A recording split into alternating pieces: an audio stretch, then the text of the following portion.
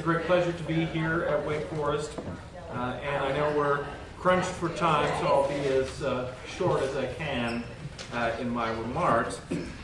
During the Civil War's first 18 months, Abraham Lincoln fervently hoped that latent Unionism, rumored to be prevalent in the Upper South, would quickly revive once secessionists were driven from power and local men of proven loyalty were put in their place.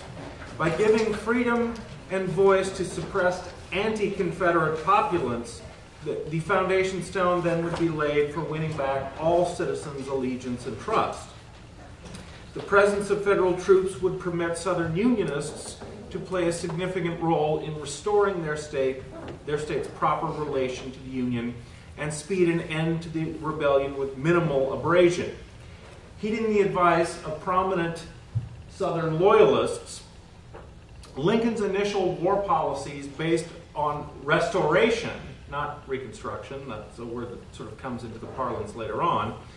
Lincoln's policies of restoration were conservatively tailored so that the institutions and infrastructure of the South would be as little altered as possible. This would encourage Unionist sentiments supposedly said to be bubbling just beneath the surface. The test of these policies and the men charged with implementing them would be on display in North Carolina, and their success or failure helped determine the eventual course of federal Reconstruction policy. The advance of Union armies in early 1862 compelled the Lincoln administration to grapple with the mechanics of just how occupied territories were to be administered and reconstructed. Positive public reaction to the selection of Loyalist Andrew Johnson of Tennessee as military governor of Tennessee encouraged Lincoln to appoint similar officials in other federal-held enclaves. Convinced by North Carolina's initial rejection of secession and buoyed by the capture of New Bern and most of the state's coastal sounds, the president concluded that Loyalist sentiments might spark a full-blown restoration movement if a capable leader could be found. To spearhead such a challenging and delicate mission, Lincoln was advised to appoint Edward Stanley, a North Carolina native and a well-known Unionist, regarded by many as both skilled and able, if also temperamental and combative. Although now residing in California, Stanley seemed to be an excellent choice as governor. His family had long held leadership roles in North Carolina, and he had enjoyed a distinguished political career in Congress and was a known foe of what he called the Calhoun-inspired destructionists. And like Lincoln, he had survived the Whig Party's demise by gravitating toward the Republican Party, although he doesn't officially become a full-blown member. Yet, even with these favorable advantages, Stanley also came with unrealized drawbacks, among probably the most damaging was his hidebound inability to recognize or to adjust to new political and military currents being stirred by the war, especially those that affected the traditional racial order of things. Moreover, his status as a native son actually made his task more difficult, rather ironically, rather than easier. And I wanted to include a map just to show kind of the federal enclave in North Carolina. This is Stanley's domain, and it's sort of the limited territorial reach of Union armies in North Carolina that helps doom Stanley's governorship. While Stanley was surprised to be summoned east from California by his new appointment in April of 1862, he was believed to be an ideal messenger for rallying pro-Union sentiments in North Carolina. And his Tar Heel heritage was in line with Lincoln's inaugural promise not to use, quote, obnoxious strangers, unquote, to fill Southern offices. Born in New Bern in January of 1810, Edward Stanley was one of 14 children of Federalist Congressman John Stanley. He attended New Bern Academy and then actually went north to Vermont for his university education before being admitted to the bar in 1832. He went into politics and served in the United States House of Representatives for 5 terms, from 1837 to 43, and then again from 49 to 53. And he just missed serving in Congress with Lincoln. Lincoln's in Congress from 47 to 49. Stanley comes in right after him for his second stint. He also serves in the North Carolina State Legislature. He serves in the state legislature as Speaker of the General Assembly, and he has a very brief appointment as the Attorney General of North Carolina. He was known as a distinguished orator with a lofty spirit, with quick perception. Stanley had made many warm friends, including New Yorker William H. Seward. But he was also known for having an irritable temper, a sarcastic turn of mind that spared neither friend nor foe, and had made him an equal number of bitter enemies. In 1853, district gerrymandering had basically eliminated his district. He was basically, they'd rearranged the electoral map, and as a Whig, he was in the definite minority by this time in North Carolina, and he knew he had no chance at re-election. So Stanley in 1853 packs up and moves to San Francisco, California, where he'll gravitate toward the Republicans. He'll even make a run for governor of California in 1857, but he also knows he has no chance at winning that office either. As was true with other border state families, the 1861 crisis rendering the national fabric forced painful choices on the Stanleys, while 2 brothers, Edward and Fabius, my Latin's not that great, stood by the Union. Other family members, including nephew Lewis A. Armistead, sided with the Confederacy. Both loyal brothers were on the West Coast when war broke out, and it was the lesser-known sibling, Fabius Stanley, a 30-year veteran of the U.S. Navy, who first declared his allegiance by refusing to resign his commission. And he alerted Washington to the fact that armed steamers were needed to protect the California bullion shipments on the West Coast from secessionist attack.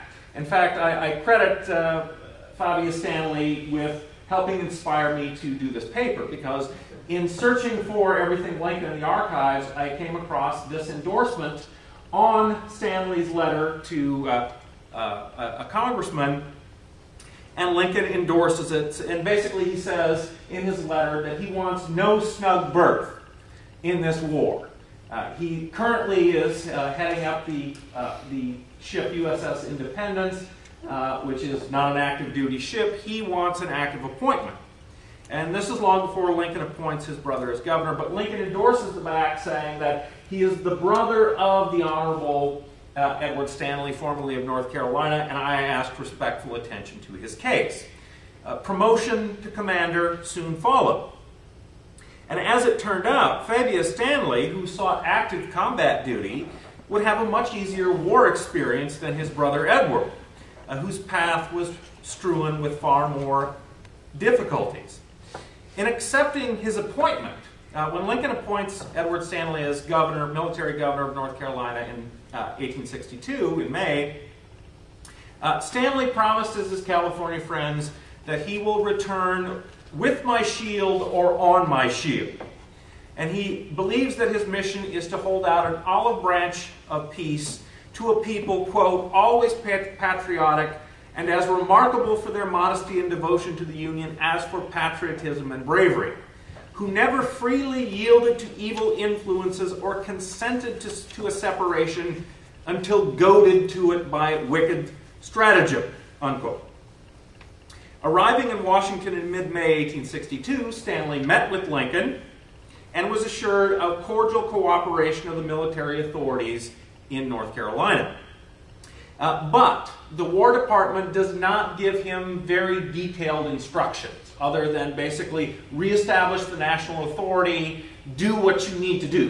You'll be on the scene in the local area, you'll know what needs to be done, and we will back you up. In fact, that was the advice the War Department basically gave to all the military governors that were appointed.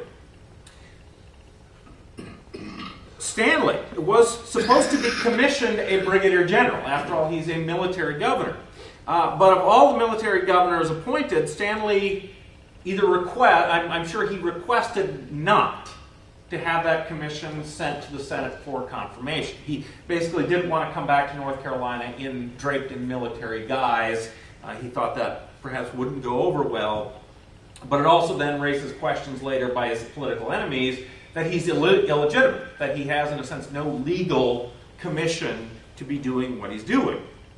Arriving in North Carolina for the first time in a decade, Stanley found his authority and physical reach limited, and that the breakdown of law and order in outlying areas contested between Union and Confederate forces had caused many local whites to flee to Confederate-held territory, and freedmen or contraband slaves to come into federal lines. And indeed, it was this issue, what to do about these escaped slaves, that really will doom Stanley's governorship. Faced with a complicated and fluid situation, Stanley's governorship was hampered on the outset by his own entrenched conservatism and his seeming inability to recognize that the perceptions, the attitude, the mood in North Carolina had changed in the decade that he had been gone. Basically, Stanley comes back to North Carolina and he still thinks everyone has the same mindset as in 1850. And that also is going to cause him a great deal of difficulty. He has a real hard time sort of reading the public pulse. Also shackling his effectiveness was he does not possess, unlike Andrew Johnson in Tennessee, Union forces do not occupy the state capital. Stanley does not, in a sense, have control of the state bureaucracy, or at least the guise of legitimacy that he is the legitimate governor of the state. Stanley clings to this belief that North Carolinians were still largely pro-Union, and if allowed free expression of their wishes and opinions, would separate themselves from the Confederacy. However, it was increasingly clear to most people, aside from Stanley, that true Unionism, that is, unmitigated hostility to the Confederacy and a willingness to risk life and property to uphold it, was at a minimum in the region. Now, this change in sentiment among people who Stanley had been very intimately associated with in all his life previous was inexplicable. He couldn't fathom it. His own brother Alfred wished the earth would open up and swallow him if he accepted a Republican commission. His family cousin, George E. Badger, who's a former Secretary of the U.S. Navy, decried or scoffed, saying that a governor that derives his authority from the commission of Mr. Lincoln would be well advised to abandon his enterprise. His very title is an insult to us. And furthermore, that if he wished the name of Stanley to become a byword for reproach and scorn, spoken of by North Carolinians, henceforth and forever, let him prosecute his present mission. Well, Stanley attempts to do just that. He goes on a speaking tour of the counties that are occupied, and Stanley believes that he is seeing Unionism regenerate. But what is also happening at the same time Stanley is appointed and taking office is that by mid-1862, in basically every theater of war, Union soldiers are discovering that these tales of repressed Southern Unionists are not as grand as they've been led to believe, and that basically they're in the midst of a hostile population instead. And it's the soldiers that really first begin applying what becomes known as the hard hand of war, in confiscating or destroying Southern property, at being very suspicious of Southerners who even take the oath of allegiance, whether they really mean it or not. And Stanley vociferously complains that, in a sense, Union troops in North Carolina are the problem. And he also says that, look, a lot of them are from New England, they're infected with abolitionism, and that just is not going to go down well here. And he is very antagonistic toward the military command or in his area of North Carolina. In fact, he later will make the claim that, well, had the Union soldiers been Christians and gentlemen, North Carolina would have rapidly returned to her allegiance. And such sentiments led Stanley's critics to note that perhaps he was ill-suited to be a military government and, quote, perhaps a far more fit representative of the rebel Confederacy than the national government. Stanley is also accused of being too soft on pro-Confederates. He gives out passes rather indiscriminately. But the most difficult knot that Stanley faces as military governor is what to do about large numbers of escaped slaves crowding into New Bern. And conversely, what then were the rights of loyal slave owners? Could runaway slaves be prevailed upon or compelled to return to their former masters? Was North Carolina's antebellum slave code still to be enforced, irrespective of wartime conditions? The governor believed the latter was the case, and cautioned but did not order the Army to close. The Army appointed superintendent of the poor, Vincent Collier, had opened 2 schools for the children of escaped slaves and 1 for local whites. Stanley, again, he doesn't order him to close them, but he says that those schools violate the old order of things. Collier then immediately closes them and goes north to complain directly to Lincoln in the company of Senator Charles Sumner. He also talks a lot to the newspapers, giving very colorful, if somewhat dubious accounts of Stanley's activities. Again, this is where it's ginning up in the northern press that Stanley is soft on rebels, he's returning slaves, he's doing all these things that he probably shouldn't be doing. And there were some in the North, and probably Lincoln privately too, recognized that what Stanley was trying to do was assure North Carolinians that, Lincoln wants to restore the antebellum status quo, that your property will be safe. But Lincoln himself says that if Stanley thinks that we're just going to turn the clock back to 1860 and pretend the war isn't going on, he is under a misapprehension. And that really, Stanley, frankly, is damned if he does and damned if he doesn't. If he returns slaves to owners, even if they say that they're loyal, the press in the North, Congress, the Army will criticize him. If he doesn't do so, local North Carolinians, the very people he has come to conciliate, will hate him. He can trim his sails to whatever breeze, but in vain. While ever a staunch Unionist, Stanley found that the increasing radicalization of the war, both in aims and prosecution, and the concomitant drift toward emancipation, was highly unpalatable. As a native-born Southerner and former slaveholder with paternalistic views of the institution, Stanley believed that slavery was a necessary economic component. That if we're going to conciliate white population, slavery must be protected. In fact, he tells the administration that unless I can give them some assurance that this is a war of restoration and not of abolition and destruction, no peace can be restored here for many years to come. But what Stanley could not recognize, but Lincoln could, by the fall of 1862, was that converging military, political, and diplomatic necessities required that slavery be attacked directly, although any complete reordering of the Southern social structure was not at that time envisioned.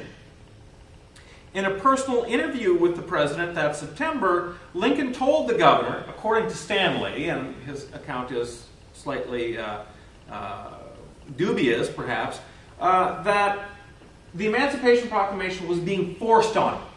The radical Republicans basically were threatening to not stop the war, but put such pressure to bear that the Army could not fight the war, and that he had to do this.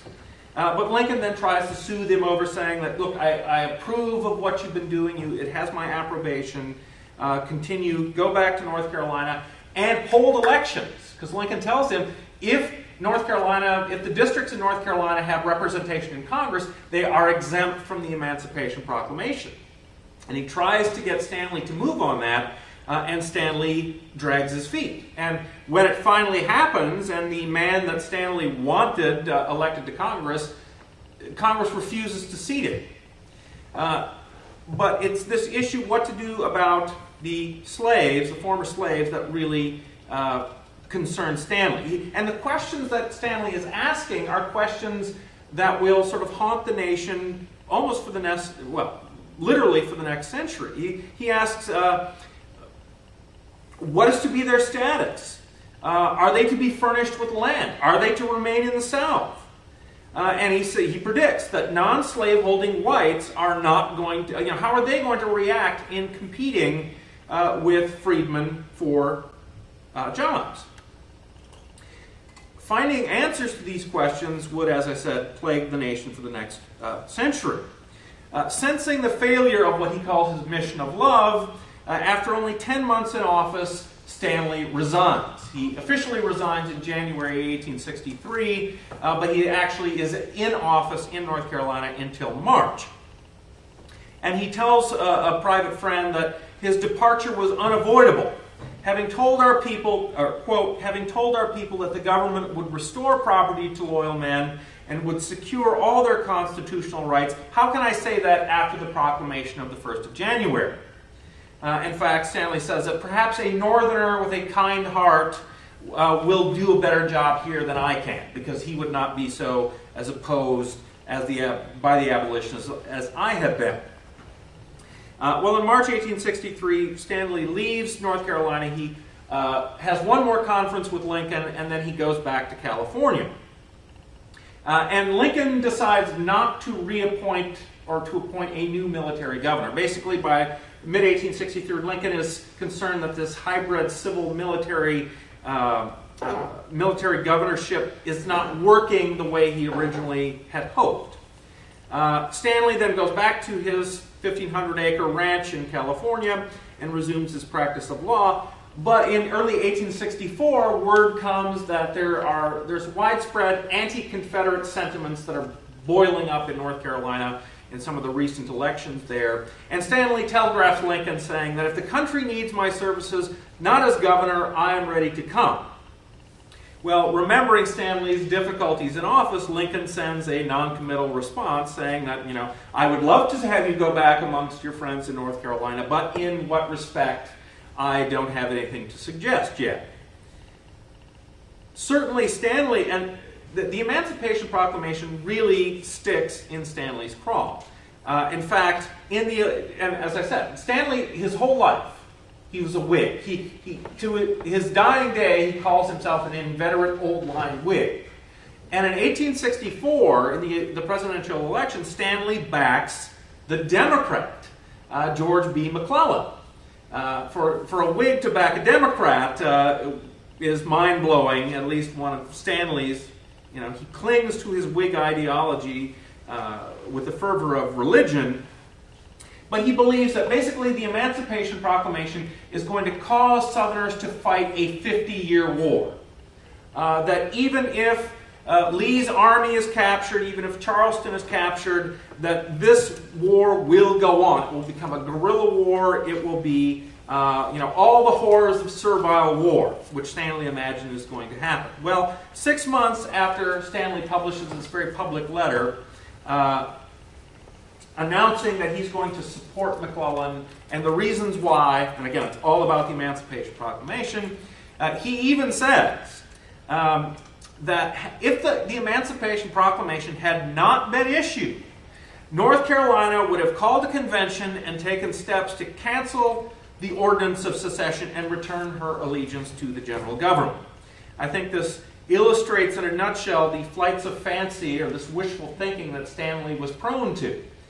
Stanley also tries to meet with Zebulon Vance, the Confederate governor of North Carolina, privately in a very unofficial way, and is snubbed by it. And then Stanley is a person, he can't just let something go. He has to then respond at length, which he does, and then publishes much of his correspondence. But Stanley's military governorship of North Carolina was a failure. But the failure was not due to his personal or political shortcomings alone. The lack of very specific official instructions regarding his power and purpose, the limited territorial occupation, an overestimation of the strength of Southern Unionism, and frankly, the failure of McClellan's campaign to take Richmond in 1862 doomed Stanley's best efforts.